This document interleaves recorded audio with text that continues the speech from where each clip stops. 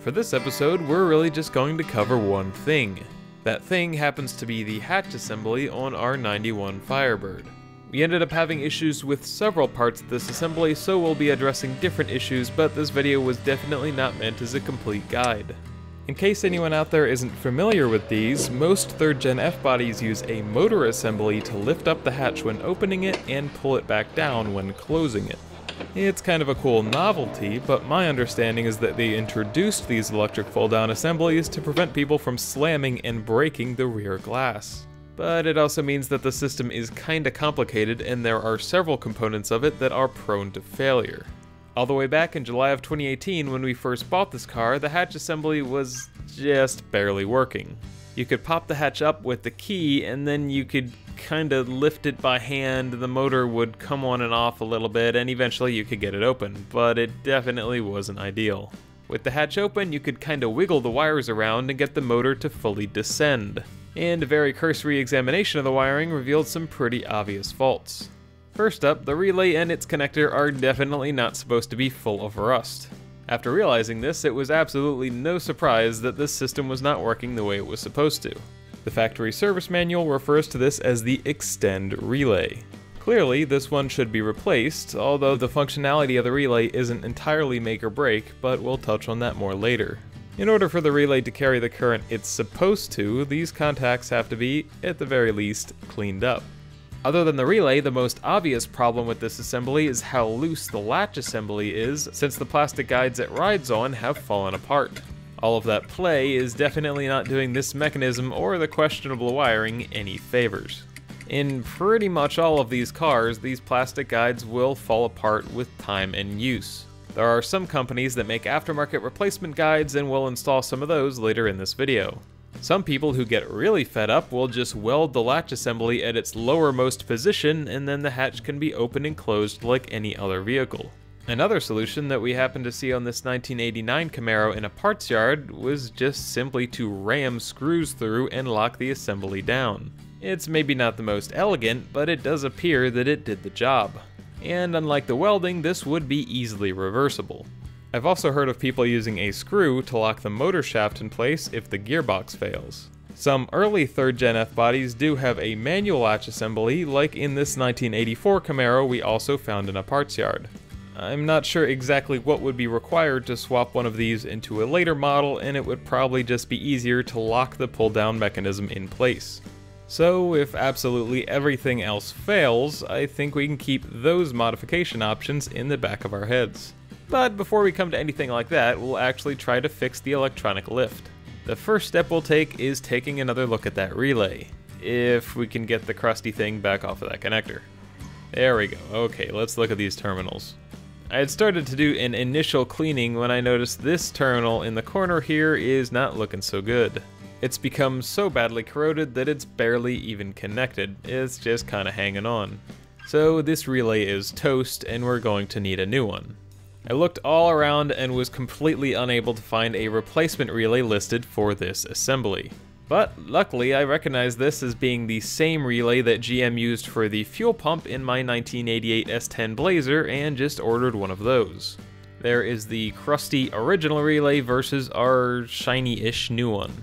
I had gone through and very carefully cleaned the connector up with a wire brush and a little file, so it's in decent enough shape to reuse it. And to hopefully prevent any future corrosion, we'll slather the whole thing with dielectric grease and plug in our new relay. Right near it in the wiring loom, there are also 2 of these single wire connectors, and we'll apply some dielectric grease and just reconnect them since they appear to be in good shape. There's also this 4-pin connector that goes to the motor switch assembly, and we'll disconnect that to take a look. We'll use that same file and our dentist picks to clean up those terminals and make sure the contact is going to be good. With the terminals on the switch assembly and in the connector cleaned, we'll apply some more dielectric grease and plug that back in. This connection feels pretty loose, but if it works, so for now we're going to leave it. And it's time to test our new relay and cleaned up contacts. Yeah, once you lightly close it, the motor is supposed to grab the latch and pull the hatch down tight. It didn't seem like it wanted to do anything at all, so I opened and closed it a few times and wiggled the wiring around, which is usually what would fix it before, and kept trying to close it. Yeah, it wasn't working at all. In fact, it worked better than this before I ever touched the thing. So I think we're gonna have to take these electronics apart and get a better look at what's going on here. It's tricky to do this leaning over the back and looking at everything upside down in a cramped space, so let's just remove the whole lift assembly. To do this, we'll remove the motor connector again, then we'll remove the 3 torque screws holding the plastic motor gearbox to the steel bracket. And once those screws have been removed, the whole assembly is loose and we can just slide it out of the bottom of the rails. And as we do, the remainders of those plastic guides fall right off. For now, we'll just set those aside since we're worrying about the electrical component here first. The lift motor is held to the latch assembly by a pin, which is retained by this spring clip. We'll just use a small flat blade screwdriver and work our way around the clip to pop it loose. And with the push lock clip out of the way, we can slide out the pin and separate these 2 parts of the assembly. We'll let the latch part of the assembly just gently hang there off of its release cable and take a close look at the motor. This plastic motor housing is another extremely common failure for these assemblies. As we saw, there's not a heck of a lot holding this motor assembly to the body, and all it takes to break this housing is somebody slamming the hatch closed. But ours was still moving sometimes, and I'm pretty sure the issue we're having is of an electrical nature. The first thing we'll look at is this connector we tried to clean up. The outer part that the connector actually clips into is a separate piece, which is why this connection feels so loose, and we'll try to remove it to get a better look. It's just clipped onto the switch assembly, and we can lift it off with a flat blade screwdriver. And with that off, we can finally take a good look at the contacts. There's definitely some corrosion in there that we weren't able to clean up before. We'll give each of these pins a little push to make sure they all feel sturdy. First one feels good, second one feels good, third one feels good, and the fourth one practically falls right off. So it would seem that the connection here may have been a bit compromised by all of this corrosion. Since we're hoping the rest of the assembly is okay, we're going to try to salvage this connection. To make it easier, we'll fully disconnect the switch assembly from the motor housing. We'll just remove this one Phillips screw and slide the whole thing off. So here's the rest of our corroded and extra blue switch assembly. Specifically, this little plastic toggle switch here controls the direction that the motor will turn in. When the system is working properly, this switch is tripped at the top and bottom of travel. With the switch in one position, the motor will turn to raise the assembly up, and after it's flipped to the opposite side, the motor will turn the other way to lower the assembly down. So clearly this switch is a vital part of the assembly and we're going to need all 4 of its connections to actually work. And here is the bodge wire that I ended up installing to do that. I couldn't think of a good way to just fix that one pin, so I figured the other 3 connections will go through that same 4-pin connector, and outside of that we'll just use a single wire connector for this 4th lead. It's definitely not an ideal solution, but it was the best and easiest way I could come up with to save this switch. Once the wire was soldered onto that trace and we tested to make sure we had a good connection to it, we applied a little bit of epoxy to make sure that wire was going to stay put, and threw in a zip tie for an extra layer of security. So we'll have to bypass that connector for the one wire, but otherwise the switch seems to be working the way it should and we can reinstall it. But that switch wasn't the only problematic one in our lift assembly. With the latch assembly apart, we were also able to take a good look at the switch it uses. And what do you know, this one has some serious corrosion issues too. These 3 wires pass directly into the body of the switch and they're pretty much already broken off. This switch is also not one that's easily obtainable, so I'll see what I can do to save it. Just like the other switch, there's just one bolt that holds this in place, and once it's removed, we have the thing free of the car. Well, normally it would still be connected to some of those wires, but we didn't have that issue, which is kind of the problem. It was pretty tricky, but eventually I was able to get little dots of solder on each of those connection points. And with that in place, we'll use a multimeter to test the switch. That way we know it mechanically works before we spend all this time trying to get wires attached to it. With the leads connected to the left side and middlemost contact, these 2 are normally open, and when the switch is activated, this circuit closes. With the center contact and the rightmost one, the switch is normally closed, and when it's activated, the circuit opens. Clearly, our little dots of solder appear to be attached, so we tinned up 3 little wires and connected them to the switch. Just like the other switch, after we solder them in place, we'll apply some epoxy to hopefully take the strain off those little connections. And once that's cured, here's what we're now working with. We'll repeat the same test as before, except we can now clip the multimeter leads onto our little pigtails. These two close when the switch is actuated, and the connection between these two opens. We also tested the other switch we repaired in the same way, and it appeared to be functioning correctly. So it's time to wire things back up and see if we can get the hatch to work. We'll start with the more straightforward task, and that's reconnecting the 3 wires for the latch switch. We'll strip off a bit of insulation, slide on a piece of heat shrink, and use an uninsulated butt crimp to connect the body harness wires to the pigtail that we created on the switch. And once the wires are firmly crimped together, we'll slide the heat shrink over those connections and apply some heat. It's worth noting that applying an open flame is not a good technique for using heat shrink tubing. But if you're working outside and the wind keeps blowing out the flame of the lighter, as long as you're careful not to burn the heat shrink and make sure it's still flexible at the end, it should be fine. Anyway, the latch switch is on the body harness, and once we reassemble everything, hopefully it will function as it's supposed to. We'll do a very similar thing to the pigtail wire that we attached for the motor reversing switch, except we crimped on spade connectors in case we had to remove things in the future. And since our 2 switches are theoretically kinda sorta repaired, it's time to put everything back together. We'll put that reversing switch back onto the motor assembly and reinstall the 1 hold down screw. Then we'll put that aside for a second and reinstall the latch switch to the latch assembly with its 1 screw. And once that has carefully been snugged down, we'll reattach the latch and motor assemblies. We'll line up that eyelet on the motor assembly, reinstall its pin, and push back on that retaining spring clip. Since at this time I didn't have the new guides yet, we just had to kinda slap the old broken guides back on so that we can at least test the function of the assembly. Then the whole unit slides back into the channels on the body, and we can reinstall the torque screws that thread into the motor gearbox. Since these thread into that reportedly brittle plastic, it's definitely a good idea to be careful with them. Now all we have to do is take that connector with its 3 wire leads and plug it back into the motor reversing switch. And we'll plug back in the relay that I had removed for testing purposes. So finally the whole assembly is back together. And fingers crossed, we'll try to close the hatch. The motor grabbed the hatch, pulled it down, and locked it down exactly as it's supposed to.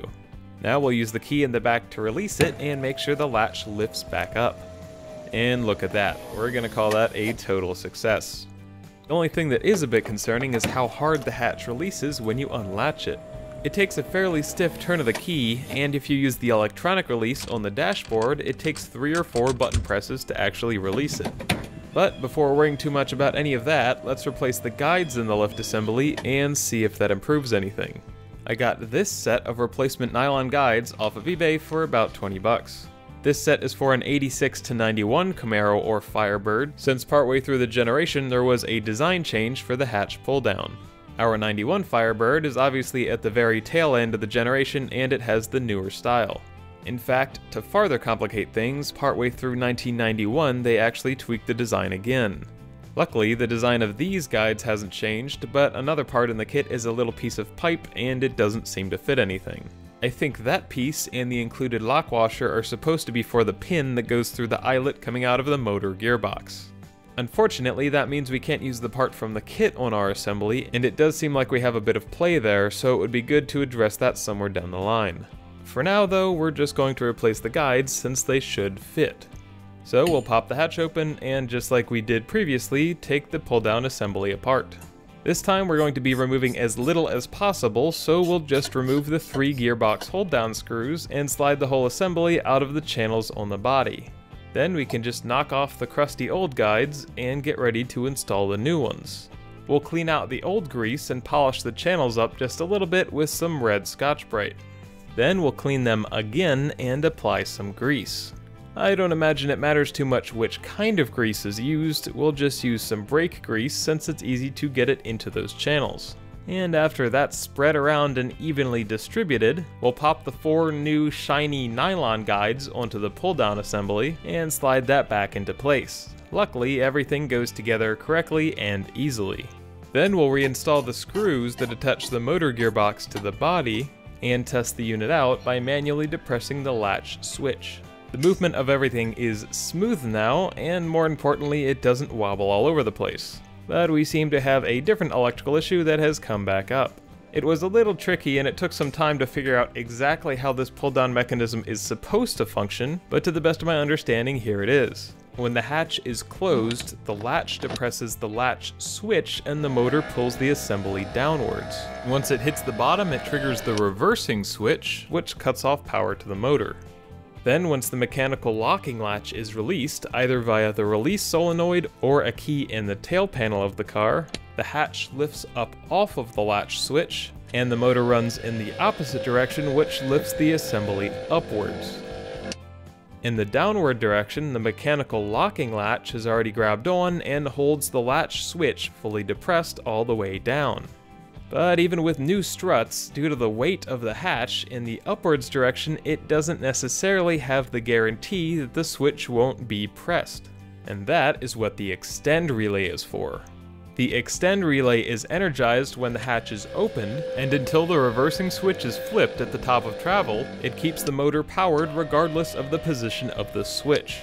This provides a smooth lift and ensures that the assembly reaches the top of its travel to flip that reversing switch and be ready to retract. After replacing those guides, once again that function is not working. But annoyingly, when the wires were wiggled, it did start to work. At this point, since things mostly worked, I decided to just leave it alone. It was quite a while, in fact almost 2 years, before I got back to it. And it wasn't until I figured out the function of the relay that everything, well, clicked. And I realized that the hatch functioned the same whether or not the relay was installed. I used a multimeter to test the wiring and it seemed okay, so fingers were starting to point in the direction of our new replacement relay. To test it on its own, we could set up a bench test, but we actually already have something just as good ready to go. Remember that this relay is the same one used by our S10 Blazer for its fuel pump. And since carburetor swapping it, the fuel pump is just run off of a toggle switch on the dashboard, which means the control side is a very simple toggle switch circuit, and the power side has a load on it, the fuel pump, so that we can test the relay in real-world working conditions. All we have to do is unplug the existing relay and hook up the gray one. And what do you know, when we toggle the switch, nothing happens. So it sure seems like that relay is kaput. But to totally confirm this, let's remove the working fuel pump relay from the Blazer and pop it into the wiring harness on the Firebird. With the working relay in place, once again the electric portion of the pull-down assembly is functioning. The relay being bad explains the intermittent function and a lot of the weird symptoms. I don't think the relay even worked for a week before it started acting up, and at this point it doesn't seem like it works at all. So at least now I know what the problem is and I will try to get another relay. Just goes to show that even with new parts, and especially with cheap ones, there is no guarantee that they're going to work. Around the same time we figured out the relay problem, there are a few other things we wanted to try to improve. One of which is the plastic bushing for the pin in the gearbox assembly. The one that the guide replacement part kit included a replacement for that unfortunately did not fit our car. The bushing is pretty worn out, and even though the part from the kit didn't fit, I thought I might be able to find some kind of replacement if I took the bushing out and measured it. So, once again, we ended up taking the gearbox out of the car. We removed the flat lock washer for the pin with the flat-headed screwdriver and then pushed the pin out. Then we finished removing the gearbox screws and slid the motor and gearbox out the bottom. It's not ideal, but for now we'll kinda just leave everything hanging.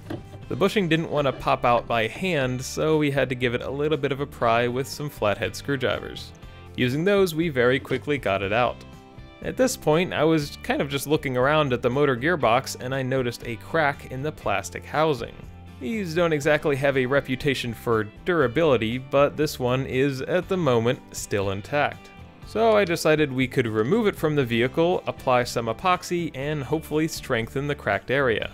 For a different view of how everything works, here's the motor running when detached from the latch mechanism. On the motor shaft is a worm gear, which turns this main gear that is threaded internally, and so when the motor spins, it raises and lowers that link rod. While playing with this, I also noticed that the grease inside was, not too surprisingly, totally dried out. I was thinking about just re-greasing the inside and pretending I had never seen the cracks on the gearbox, so to take a look inside, I removed the motor from the gearbox by removing its 2 screws. What I didn't expect was that the brush assembly would stay on the gearbox side. For whatever it's worth, there's plenty of meat left on the brushes and everything in here looks okay. I kinda half-heartedly started to grease the thing and then I realized it would be better to just take it all apart on the bench. So instead of working on it leaning over the back of the Firebird, let's remove it entirely from the car. The last thing holding it in were the 2 little zip ties that we had used to take some of the load off the limit switch connector, so we'll cut those and take it over to the bench. Despite the design appearing pretty complex, there are actually only a few pieces in this gearbox. The brush assembly just lifts out once the motor's been removed, so really the only other thing to remove is this steel base plate and the link rod.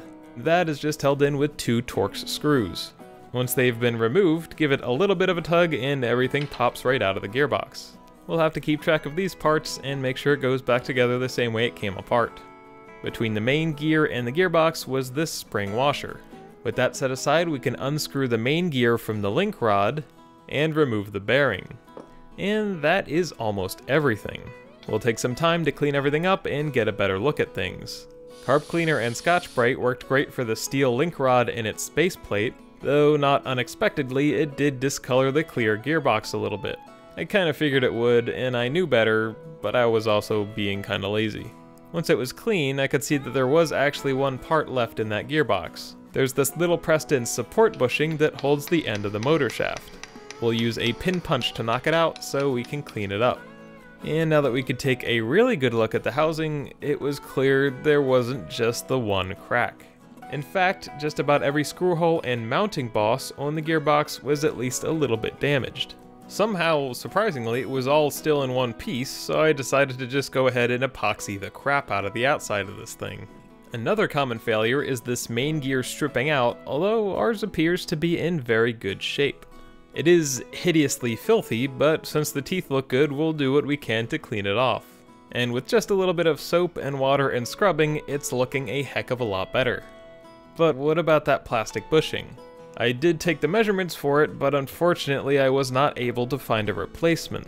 There's gotta be some piece of pipe or something out there that would fit this correctly.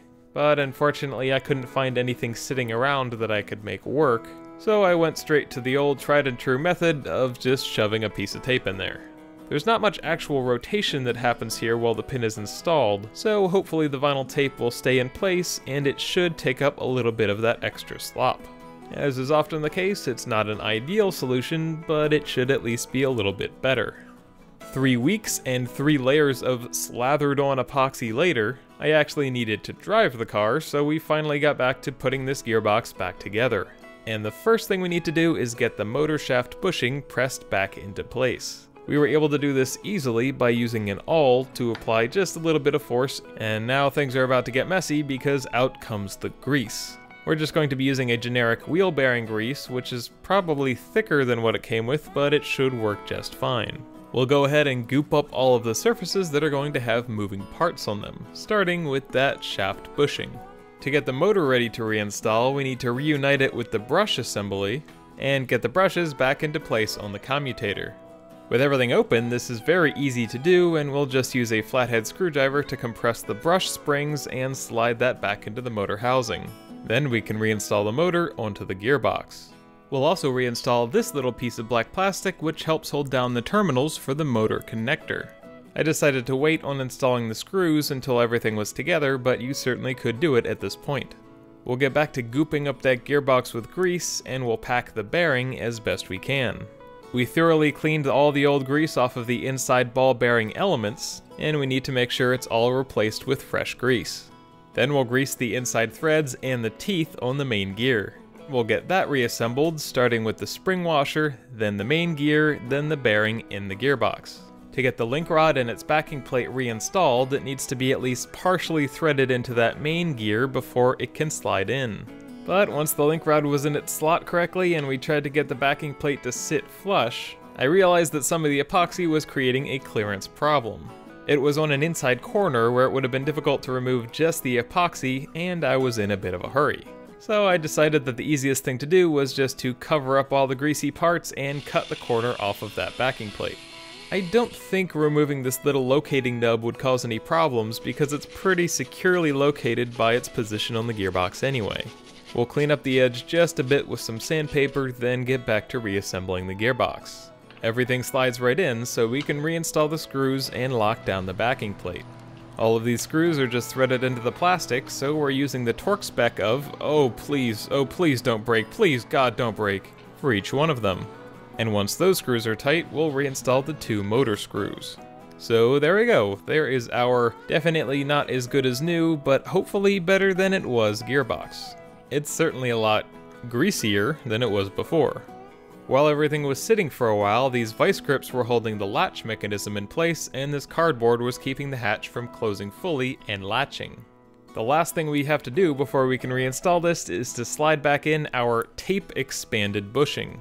With the now larger outer diameter, it was actually pretty resistant to being installed, and we ended up using the vise to push it in. We'll apply a bit of white lithium grease to the inside and the outside of this link rod bushing. Once that's ready to go, we'll reinstall the reversing switch and tighten down its hold down screw. Then we can slide the whole motorized assembly back into place and get the pin installed. This required some long reach pliers and some prying, and you bet we had to commence the wiggling. It would probably be easier just to slide the thing out of the channels on the body, but we ended up getting it done this way. And once the pin was reinstalled, we could slide back on its locking ring. And with that secured, we can reinstall the 3 gearbox mounting screws. And again, since these are plastic threads, we'll have to refer to that same torque spec that we used previously. Unfortunately, there aren't any non-plastic gearboxes available for these, but at least one company does sell plastic gearboxes that have been reinforced with epoxy and a few bits of metal.